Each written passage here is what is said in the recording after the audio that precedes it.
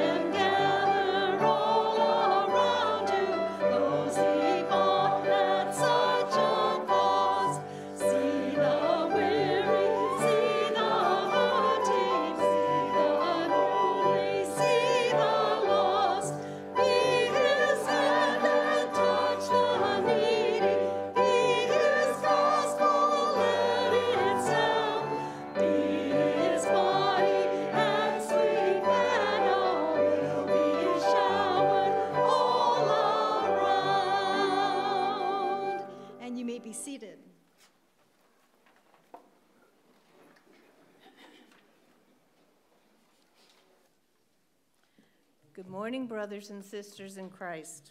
Welcome to Grace Community Church here in Surprise, Arizona. My name's Mary Mellinger, and I want to welcome each and every one of you here today. And let's turn around and wave at those visiting with us online. Now, if you're new to Grace Community, we'd like to fill out the Keep in Touch cards that are located in the seat back in front of you, and also pick up a visitor gift bag out in the lobby area. Now, there's a lot of things going on this week, so you need to really mark your calendars for practically each and every day. Okay, so the first thing, on Thursday, April 18th, we're going to be showing the movie The Letter to the American Church by Eric Metaxas at 2:15, and everyone is welcome. On Friday, April 19th at 7 p.m., we're going to have Black River Jam concerts right here at the church. And Cliff has said invite 100 or so friends to come. I talked to Michele, and it sounds like it's going to be really cool. I'm very interested to hear all the different instruments. And now, ladies, on Saturday, the Tea and Style Show is coming on April 20th. Mark your calendars for that. Sign up as well, because we have, I guess there's 17 tables already, so that's wonderful. And practice with your pinky posture, too. And finally, Sparkle Day is coming up. We want to put a shine on our church for the springtime on Wednesday, April 24th from 9 to noon, followed by a light lunch.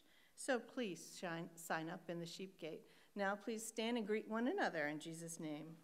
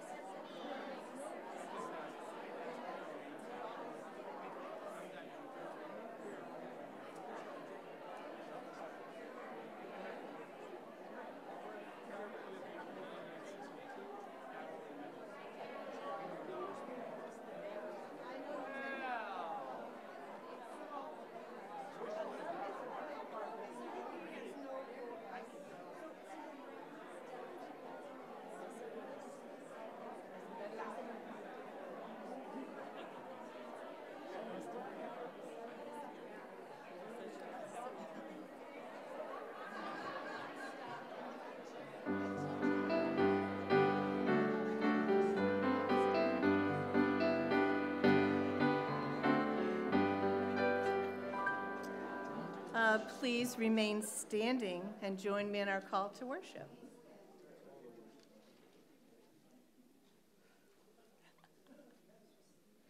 I'll wait, Cliff. We give thanks to you, O God. We give thanks to you, for your name is near. We recount your wondrous deeds. Let our souls bless the Lord, and let all that is within us bless his holy name. Yes, let our souls bless the Lord, and forget not all his benefits. We will praise the Lord, for it is good. It is pleasant, and praise befits the upright. Yes, it is good to give thanks to the Lord, to sing praises to your name, O Most High, to declare your steadfast love in the morning and your faithfulness at night. We will extol you, our God and King, and bless your name forever and ever. Every day we will bless you and praise your name forever and ever. We will pour forth the fame of your abundant goodness and sing aloud of your righteousness. We will sing to the Lord a new song and his praise in the assembly of the godly. Let Israel be glad in his maker. Let the children of Zion rejoice in their king. Let the godly exult in glory, and let the high praises of God be in their hearts and in their throats. We will bless the Lord as long as we live. We will sing praises to our God while we have our being. And when we have no being on earth, we hope to have a being in heaven, to be doing it better. Let us worship God. Break thou the bread of life, dear Lord, to me.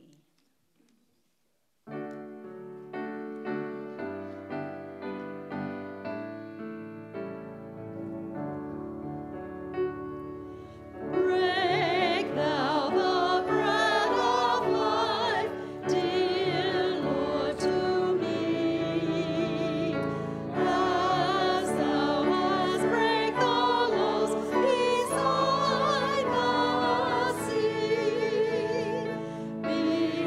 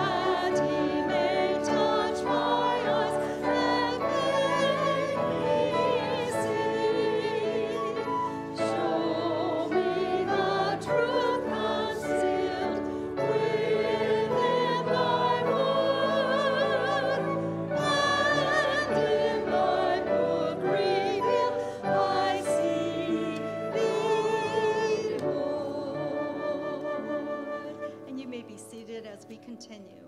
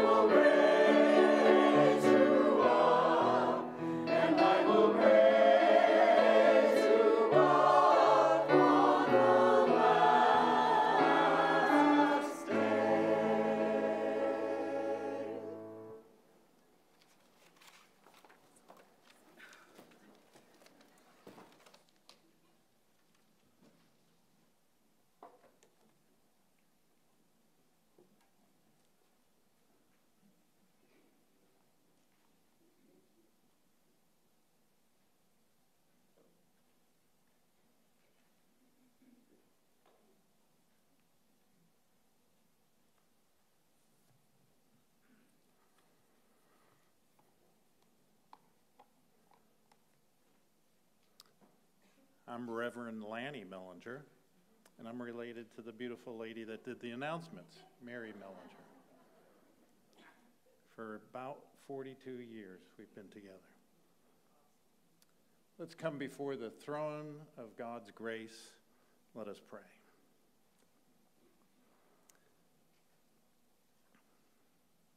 Gracious God, as we worship, our hearts overflow with gratitude. Thank you for your abundant grace, for the gift of salvation, and for the privilege of gathering in worshipful celebration. With thankful hearts, we celebrate your goodness and enduring love in our worship here today. Heavenly Father, we thank you for sending your Son, our Lord Jesus Christ, to be the bread of life for the world. Forgive us for elevating earthly appetites above devotion to you. Feed us with the knowledge of Christ so that we recognize our sin and gladly repent in his name. We pray for those who daily need healthy food, clean water, proper shelter, and all those needs go unmet. And we pray for those misusing what they have in the vain pursuit of pleasure. Feed them with all the good things of Christ for life now and in eternity. Have mercy on those whose lives have been broken by violence and crime. Feed them with hope and a new life in Christ. And bless our brothers and sisters in prison and those who minister to them. Feed those who are sick or sorrowing with healing and consolation through Christ. We pray for Steve Pates, Charles Marshall, and all those that are in need of your healing touch. We pray for our military and first responders for their protection. We pray for our country leaders that you would give them your wisdom. We pray for the people of Israel, for the release of hostages, for the cessation of violence, and for peace, your shalom in this world. Lord, meet the needs of others we know personally to be in want, and whom we now name silently in our hearts.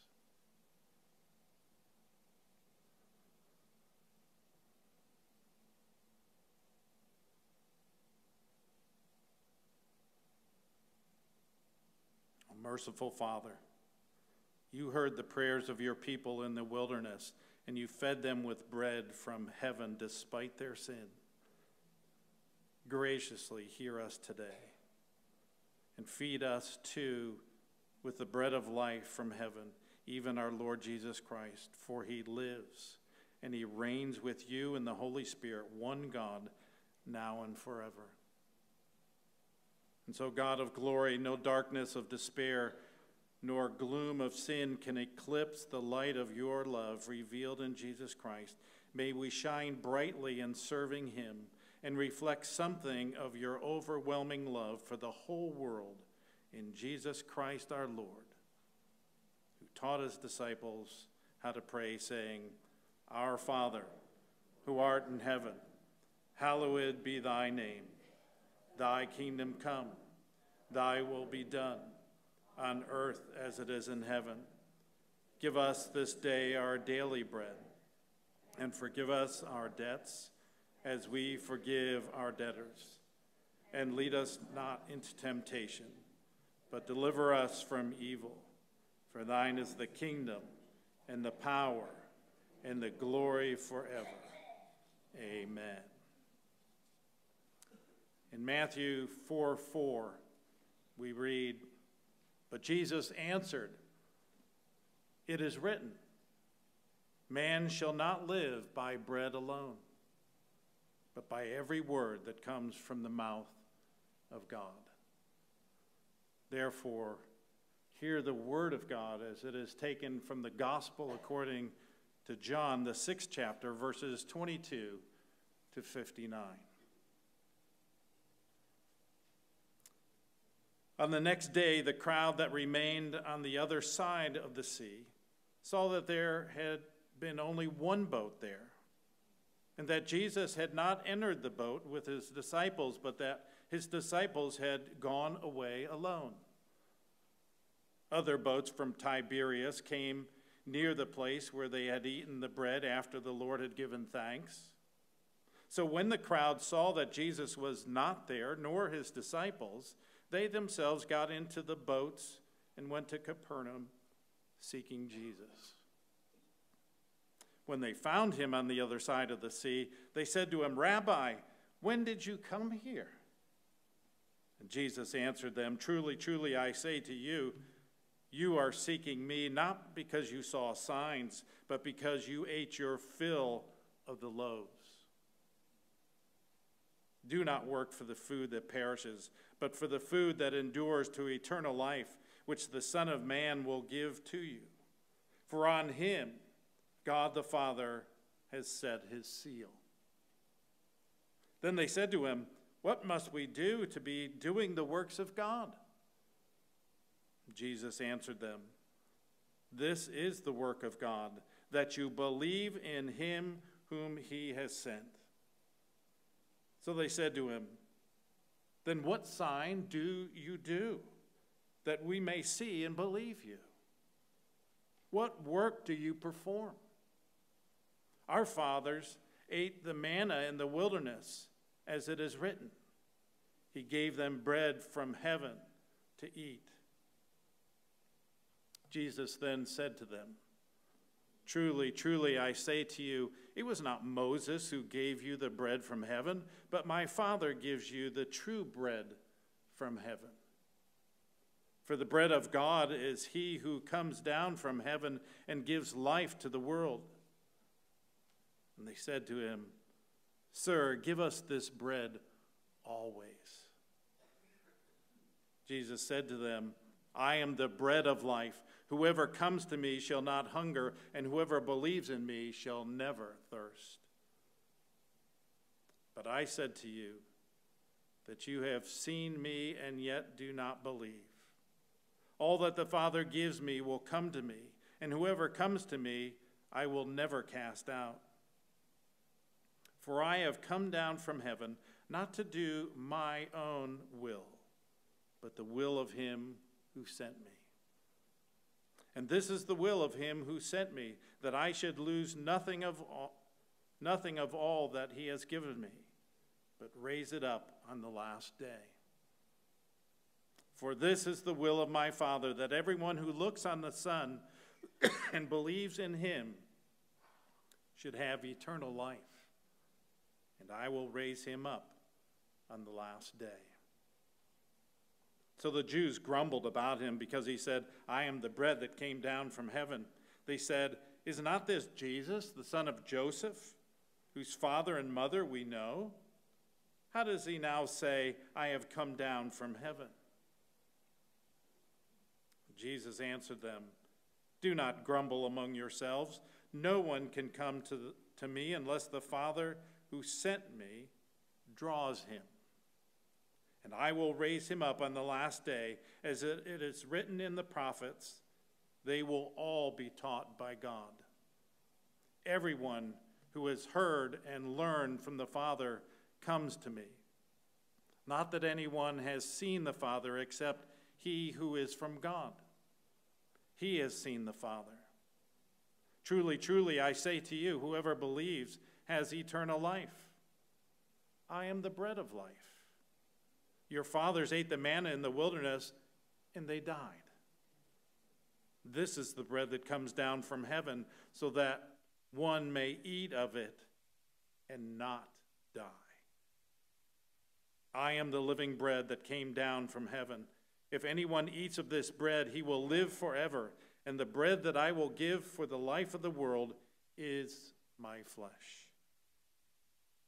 Well, the Jews then disputed among themselves, saying, "How can this man give us his flesh to eat?" So Jesus said to them, "Truly, truly, I say to you, unless you eat the flesh of the Son of Man and drink his blood, you have no life in you. Whoever feeds on my flesh and drinks my blood has eternal life, and I will raise him up on the last day. For my flesh is true food, and my blood is true drink. Whoever feeds on my flesh and drinks my blood abides in me, and I in him. As the living Father sent me, and I live because of the Father, so whoever feeds on me, he also will live because of me. This is the bread that came down from heaven, not like the bread the fathers ate and died. Whoever feeds on this bread will live forever." Jesus said these things in the synagogue as he taught at Capernaum. This is the word of the Lord. Thanks be to God. What do you think, Lanny? Should I go verse by verse today? Yes. All right, man. I'm going to the comfy chairs. You know, I thought that Lanny's been out of the pulpit for way too long, and so I figured I'd give him a lengthy verse. Last week we had 6 verses. This week we had 600 verses. You know, the Word of God is very powerful. By the way, all this talk about food, it's making me hungry. And if you're kind of newer in the church and you don't know me and I don't know you that well, you know, we're going to have some pizza at about 11:30 in a room back in that far corner. And you are welcome to come and feast on pizza. Now, y'all who have been around for a while,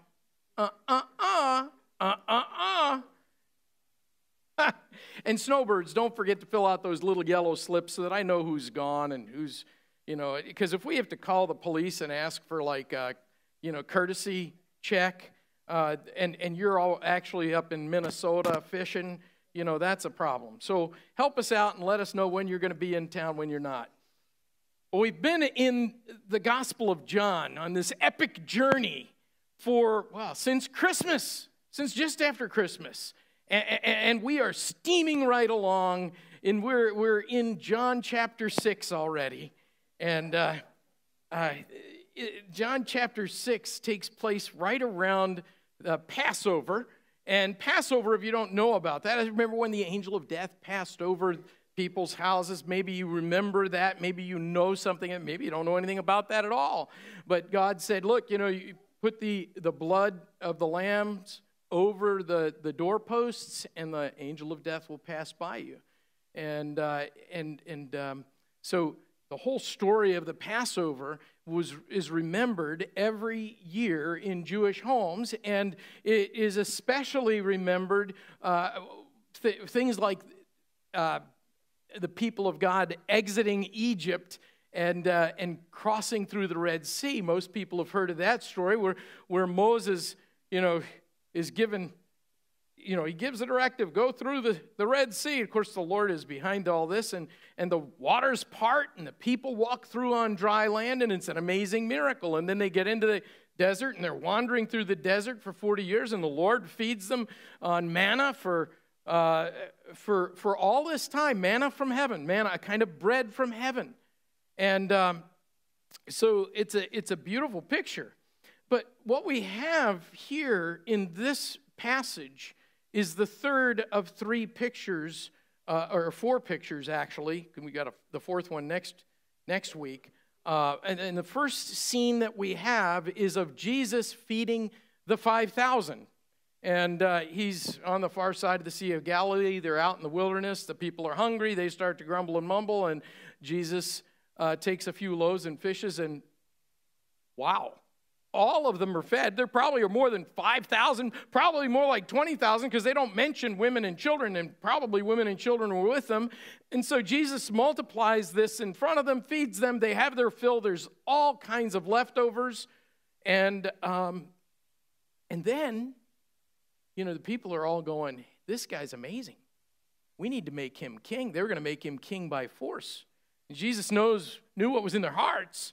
And so he sent the disciples off in a boat, go to Capernaum, and they go rowing off in a boat, and he goes and hides out on a mountain and prays. And the disciples, of course, they get involved in this big, huge storm that blows up. And they're rowing all night. They're going hard at the oars, and the wind and the waves are overtaking them. But just as they are, just ready to give up, they see Jesus coming across the water. He doesn't need to part the waters. He walks right over top of them. That's pretty impressive. So this is the second scene that we have in this chapter. So he's produced bread for a multitude. He's walked on water. And this morning, this lengthy passage that we read is where Jesus preaches this very crisp, clear sermon on who he is, the life that he offers, and how we can receive it. He puts it in terms that every single person in every age, every culture can understand it. So I hope that you'll have your Bible open today and that you'll follow carefully as we pick up on the story in verse 22 of chapter 6. This is the day after Jesus has multiplied the loaves and the fishes and fed this enormous crowd. And the crowd that was fed by the miracle of Jesus, they go back to the place where they've been fed because they want to see him again, and they don't find him there. And then they go across, and they know the disciples all left in this boat by themselves without Jesus, and therefore they conclude that Jesus must still be somewhere in the desert area. Anyway, all of that aside, they can't find Jesus. And when they can't find him, they're figuring their best bet of finding him is to go and see where the disciples are on the other side of the Sea of Galilee in Capernaum. Verse 23, other boats from Tiberias came near the place where they'd eaten the bread after the Lord had given thanks. All these boats, think about this. This is a lot of people. These were like water Ubers, all coming across the water. I don't know how many thousands of people piled into these boats, but it must have been quite a scene. And Jesus speaks to them about the food that really matters when they reach him. Verse 27, don't work for the food that perishes, but the food that endures to eternal life, which the Son of Man will give you. Jesus is following up with those who experience this miracle of eating the loaves and the fishes. Now, you understand, gang, that what you do every day in life is that you work in order to get the food that you need to sustain your life. You need clothing, you need shelter, you have to work for all of that, it wears out. But the first thing that you need to do is that you sustain your life with food. You work every day, day after day. And that's especially in a culture where there are no refrigerators or freezers. Anybody here not have a refrigerator or freezer? We'll pray for you. But we all have them. So we don't, it's not as hard as it once was. But in essence, what Jesus is saying is that your whole life boils down to this. You work to live. Now, I don't know too many of you who would be living here in this area without having worked your buns off at one point or another. I'm guessing that you did. Yes, your pastor just used the word buns, not in reference to bread. Okay. You work for food. But here's your problem. Food by its very nature perishes. You either eat it and it's gone, or it spoils and it's gone. So you buy it, then you eat it, then you go back and you buy it again and you eat, rinse, repeat, over and over and over and over again. And the whole point being that Jesus had fed these people just the previous day. All these loaves and fishes, they had their fill. They had so much food. But here they are the next morning and they're hungry again. Can you believe it? So Jesus says, work for the food that endures to what? Eternal life. Jesus is saying, you have to understand there are two kinds of food here. There's a food that perishes that we need every day to sustain us, but it does only so much. It lasts only a short time. Then you need more. Some people say, yeah, Pastor, we know you need more and more. And well, let's stay away from that subject right now. There's a food that perishes that we need every day to sustain us, but it's gone in a moment, in a twinkling of an eye. But there's a second kind of food that Jesus talks about, food that endures to eternal life, food that can sustain you forever. And Jesus says, look, make sure that whatever you spend your whole life working for, make sure that you get the food that endures to eternal life. Now, I want to make three very simple observations about this food that endures to eternal life. First, that Jesus gives it. Second, that Jesus is it. And thirdly, that you can have it. It can be yours. First, Jesus gives eternal life. Verse 27, don't work for the food that perishes, but the food that endures to eternal life, which the Son of Man, reference to Jesus, which the Son of Man will give you. I mean, do you see the contrast between work and give? Don't you always like it when you go to a restaurant and somebody else picks up the tab? I mean, I'm always going, whoo, baby, I got these alligator arms going, But it's always nice when somebody's picking up the tab for you. That's what's being said here. Our whole lives, we work to get the food that perishes, but Jesus says that he'll give the food that endures to eternal life. Pretty good deal, huh? Now, as soon as Jesus speaks about giving food, these people immediately think about the story of Moses in the Old Testament and how God gave manna to the people and bread from heaven, and it descended every morning and fed the people of God and sustained them through 40 years. That's amazing. And then in verse 31, it says, they say our fathers ate manna in the wilderness. What sign will you do that we may see and believe you? Didn't Jesus is that not mind-blowing? Jesus just multiplied the loaves and the fishes for everybody who was out there in the wilderness, and they're like looking for another sign. It's extraordinary. But I think the point is that in their minds, Moses had done a much better miracle. You see, Jesus fed 5,000, whoop-de-doo, da. But Moses, he fed 2 million for 40 years. So the point of the question is, look, Jesus, we've seen you doing some pretty remarkable things yesterday. That was pretty impressive. But you're surely not in a position to be greater than Moses. And Jesus has two responses here. First, it wasn't Moses who gave you the manna. It was God. Verse 32, truly, truly, I say to you, it wasn't Moses who gave you the manna, the bread from heaven. It was my Father. Second, the manna in the wilderness was a miraculous provision of God. But verse 49, your fathers ate the manna in the wilderness, and guess what? Thank you. They died. So the manna in the wilderness was actually food that perishes. It sustained the fathers for only a short time, and then they were pushing up daisies. Do they have daisies over there? I don't know. Jesus is saying, look, I am offering you something that is greater than manna in the wilderness. Verse 50, this bread that comes down from heaven so that one may eat of it and not die. That's what I'm offering. And that's the contrast he's making. Verse 58, whoever feeds on this bread will live for what? Forever. And maybe you noticed how often the Bible emphasizes that in this world our lives will come to an end. Oh, I know it. You love it when I bring that up, don't you? But you see, when you're in your 20s or 30s, are you thinking about that? You're not really interested in eternity as much as you're thinking about getting help with, what you're faced with every day. I mean, why should I care so much about a mortal body when I'm looking at my body and going, ooh, this is a problem?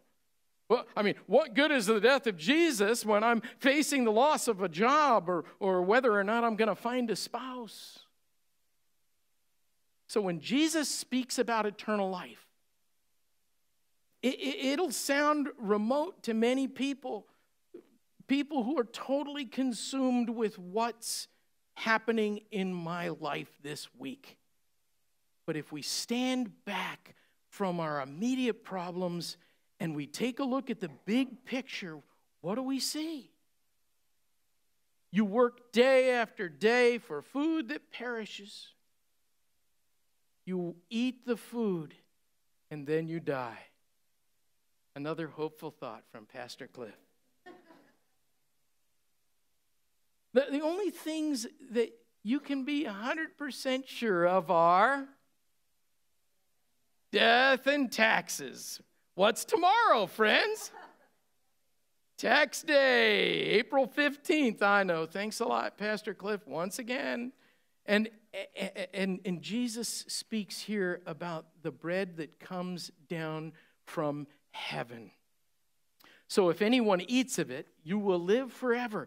But here's our problem.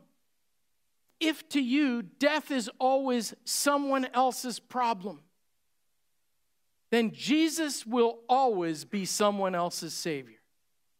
Are you with me? So long before we long for a life that's imperishable, we must first accept that we are perishing along with everyone else we know and love. We've got to realize that anything we might accomplish or acquire in this world today is already fading away, isn't it? It is. Life, career, family, possessions, all our pickleball trophies. I mean, it's all passing away, friends. It's foolish to pretend it's an unavoidable reality. And when we see that, we begin to have an appetite for the life that's eternal. And you'll see that that's far more important than everything else that presses in on our hearts and minds. See, if you have eternal life, death for you is like just kind of slipping from one room to the next. To be away from the body is to be at home with the Lord. Amen? And the life that is before us is better by far.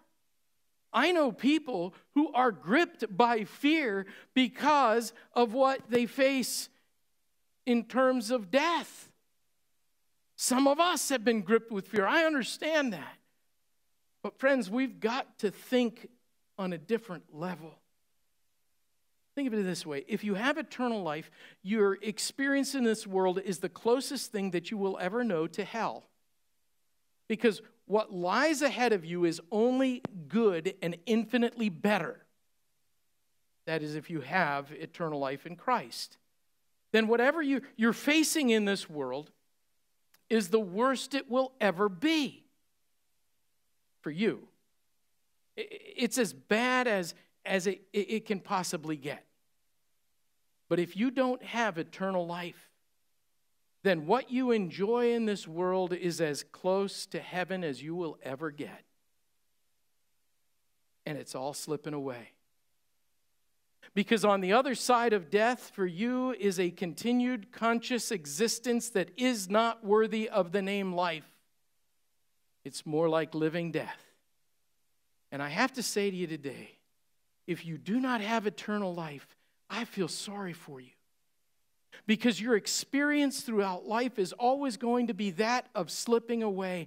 And you're always going to be living in fear since you have so little life and such a short life. You're always going to be in a panic because you're missing out on something. How can I cram in everything that's on my bucket list before I finally... Well, somebody say kick the bucket? That's appropriate, yeah. But you see, if you have eternal life, if you know that you have life in abundance and it will never end and it's infinite because God in Christ has given this kind of life to you, you'll have an entirely different experience, even now. Because you'll see that being so rich in life, you can give your life away to others. You can give yourself away in service. You can have all of us who have experienced eternal life, I got plenty. Not worried about it. Am I worried about life here on earth? No, not really. I am, but only in the sense that I do it to the glory of God. But your life is unending in Christ, friends. And that's why it's so significant that Jesus Christ makes it clear that this eternal life that he's speaking of starts now. We all think that, eternal life starts when we're pushing up daisies. No. Eternal life starts when you accept Jesus Christ into your heart as Lord and Savior. Jesus says, whoever feeds on my flesh and drinks my blood has eternal life. One day you're gonna have this life in the presence of the Father, friends. But already the presence of the Father has come to dwell in you through the person of the Holy Spirit. So Jesus opens up for us this most astonishing gift. He tells us that he gives eternal life. So let's move to the second observation. First, Jesus gives us eternal life, but then he gives eternal life. And then secondly, he is eternal life in and of himself. Notice what he says in verses 35 and 48. Jesus repeats himself, I am the bread of life. I am the bread of life. And that's the first time he uses the I ams in explaining the kinds of things that he is. I am the bread of life. I am the living water. I am the, good shepherd. There are 7 of these things that Jesus talks about in the Gospel of John. And he tells us 2 things that we need to know about him. He says that the bread of God is he who comes down from heaven and gives his life to the world. Now that phrase, comes down from heaven, is used 7 times in these verses. For example, in verse 38, I have come down from heaven not to do my own will, but to do the will of him who sent me. Verse 50, this is the bread that comes down from heaven, so that one may eat of it and not die. Verse 51, I am the bread that comes down from heaven. If anyone eats this bread, he will live forever. Why in the world is this so important? Because comes down from heaven puts Jesus in an entirely different category from anyone else who's ever lived. No one else can say any of this. A little later in John's gospel, Jesus puts it this way. You are from below. I am from above. And notice verse 41. The people grumbled because he said this. You see, Jesus is never popular. Have you ever noticed that? Jesus comes down from heaven, and that puts him in a category of his own, that God has come to us. In Jesus Christ, the Word became flesh and lived among us, John 1. That's the first thing that we need to see and know about Jesus. Secondly, in the same verse, the bread of God is he who comes down from heaven and gives his life to the world. Now, Jesus says, look, this is what I've come to do. I took on human flesh. I came down from heaven in order to give life to the world. How? Verse 51. By giving his life to the world. The bread that I give for the life of the world is my flesh. Now, we all understand that in order to eat bread, it needs to be broken. Jesus comes down from heaven into this world. The Word becomes flesh. Why? So that on the cross, that flesh could be torn. And on that cross, the blood of Christ would be shed. So that he, the Son of God, would lay down his life as a sacrifice for our sin, opening up the gift of life to the entire world. And on the third day, after having endured all of that, he rose from the dead so that today there is a living Savior to whom every one of us can come and receive the gift of life. The Son of Man will give life to you. That's what Jesus says. And the Son of Man is a reference to him. So Jesus gives eternal life. Jesus is eternal life. It follows that when Jesus becomes yours, the eternal life that is in him and that he's ready to give to you then becomes yours. Are you with me? But how? Notice very clearly that Jesus doesn't belong to any of us by default. Well, I was raised in the church and I didn't commit any murders and you know, I deserve to have eternal life. No. There's some stuff that you need to do. Verse 53, Jesus said to them, "Truly, truly, I say to you, unless you eat the flesh of the Son of Man and drink of his blood, you have no life in you." This is so important. Jesus is making it very clear that there is something that you have to do. Eternal life is not yours because you came into Grace Community Church and breathed the air. It isn't yours by default. The word unless is key here. Unless you believe, this life will not be in you. Look again at verse 53. "Truly, truly, I say to you, unless you eat of the flesh of the Son of Man and drink his blood, you have no life in you." The flesh and blood Jesus clearly refers to here is the sacrifice that he offered, the laying down of his life on the cross where his flesh was torn and his life was offered for the life of the world, where he stood in our place and suffered for the sins we committed. And he died for those sins on the cross. And Jesus describes the good of what he accomplished on the cross becoming ours in terms of eating and feeding. Notice how he used the words eats and feeds. In verse 54, "Whoever feeds on my flesh and drinks on my blood has eternal life, and I will raise him up on the last day." Or verse 57, "Whoever feeds on me, he also will live because of me." Now, we're at a place where there's a crucial question. What then does it mean to eat or feed on the Lord Jesus Christ? It sounds pretty gruesome. And some Christians believe that these words of Jesus are about the Last Supper. Does this mean that we have eternal life by receiving communion? No. It seems very clear to me that Jesus isn't speaking about the Lord's Supper here. This is John chapter 6. The Lord's Supper is later on in John 13. And remember, Jesus is speaking here to people who had come across in these water taxis, having been fed with bread that he had multiplied the previous day. These people had never heard of the Lord's Supper. And if Jesus was speaking about the Lord's Supper here, there's no way in the world that either they or the disciples could possibly have understood what Jesus was saying here. So what then does it mean to eat? And the answer is very simple. To eat is to believe. And if you look at this passage as a whole, you'll see that Jesus draws this parallelism again and again and again. The food that endures to eternal life becomes yours.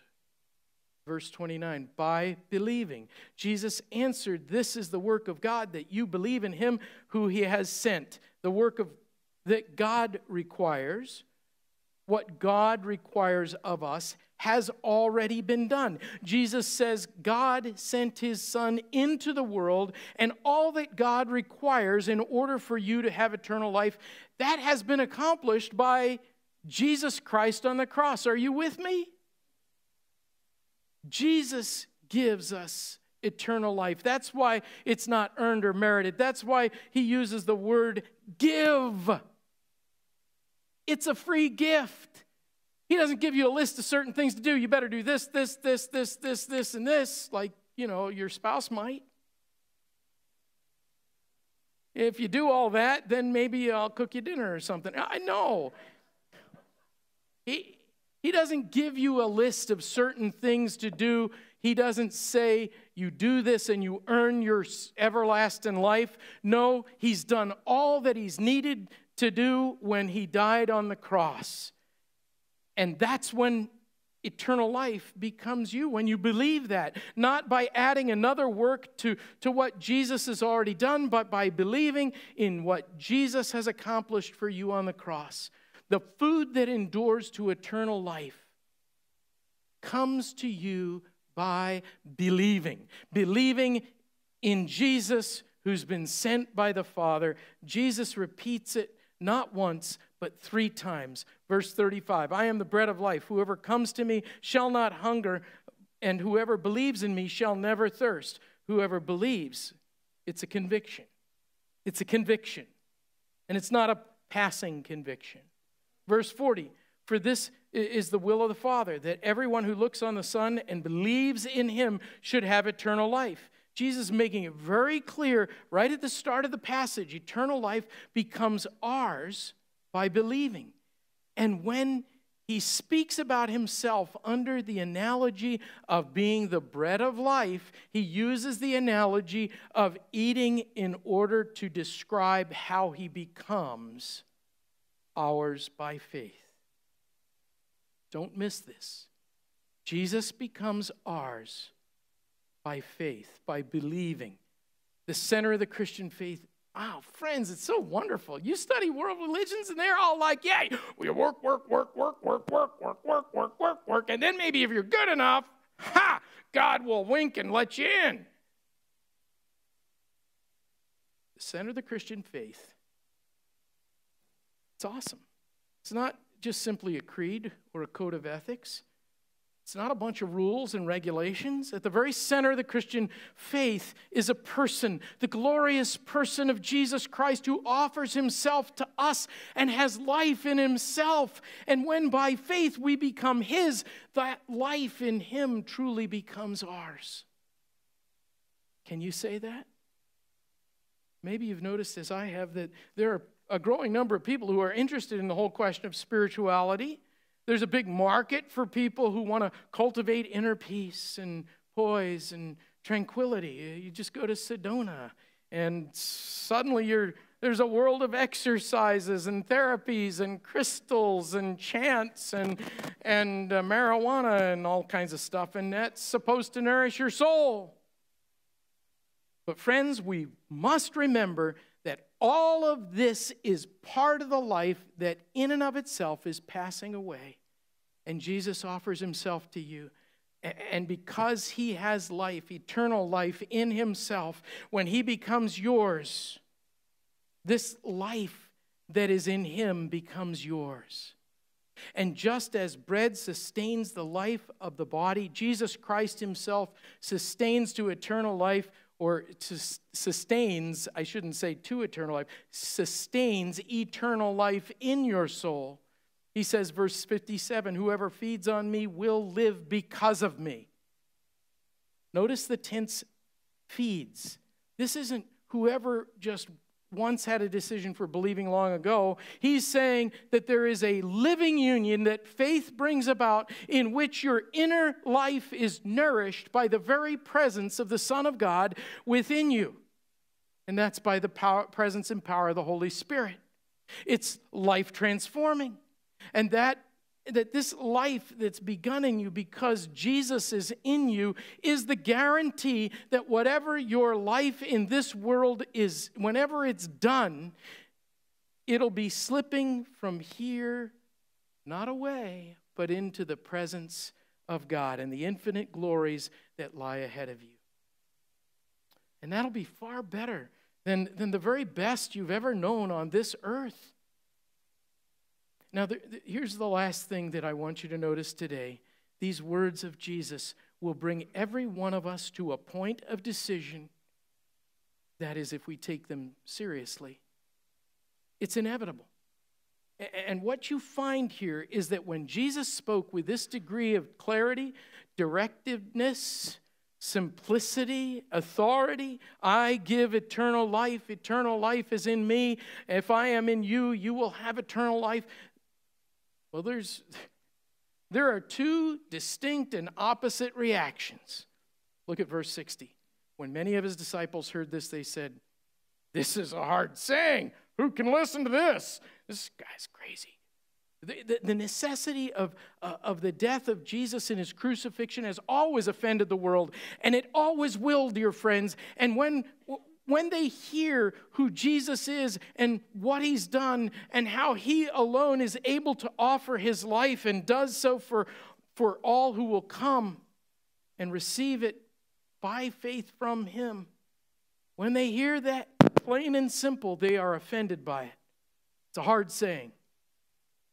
Never imagine that being offended at the gospel is just a 21st century American problem. Actually, we're pretty good at being offended by every stinking thing that comes along.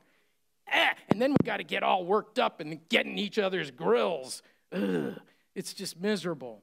But it's universal. This is a universal reaction across all cultures and centuries. The uniqueness of Jesus Christ giving his life on the blood-soaked cross offends our world. It always has and it always will. And Jesus lost the crowd because of his teaching.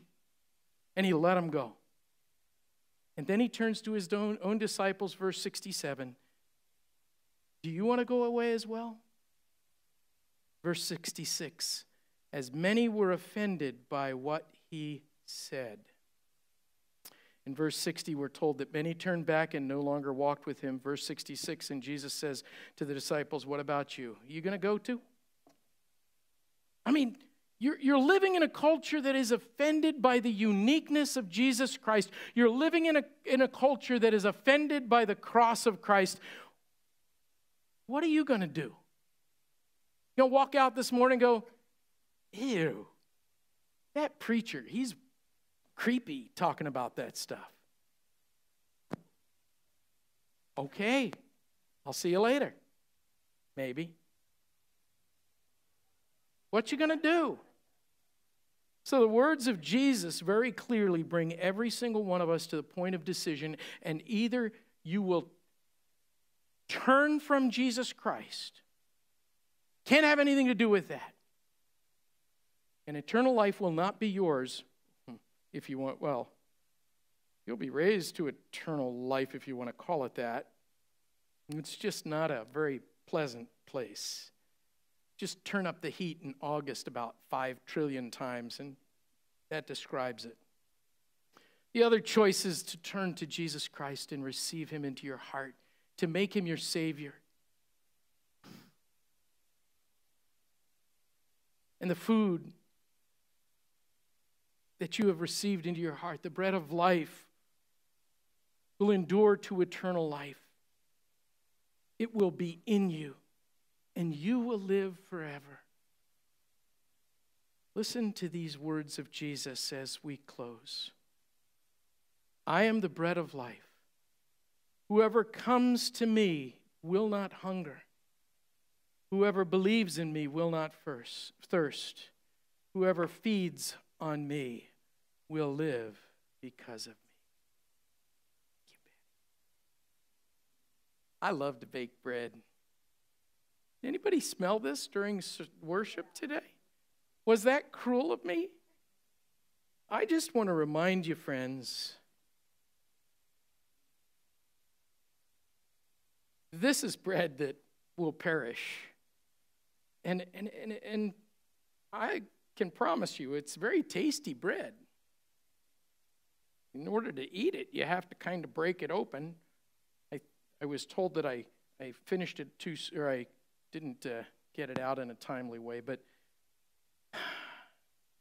this will perish. It'll be gone. Tomorrow it won't be much good for eating. The next day definitely won't be good for eating. Y'all are welcome to take a little piece of it before you leave today. I'll put it over in the kitchen, but this is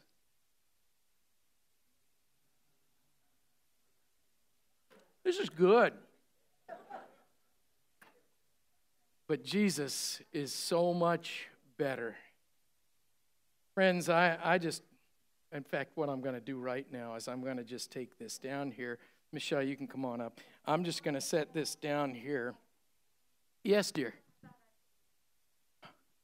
She always takes care of me. Oh, thank you, honey. That's great. Oh, shh. It's so good. Let's pray. Oh, Heavenly Father, we thank you for Jesus, the bread of life, who came to this earth for the sorry souls that we are, to redeem us, to restore us, to make us new. Thank you, Lord, that in Christ we have life, and that abundantly. We have eternal life. May we receive him into our hearts this day if we have not already. And may we be reminded, if we have accepted him into our hearts, that this life is fleeting, but life in Christ is forevermore. It's in his name that we pray. And let's stand.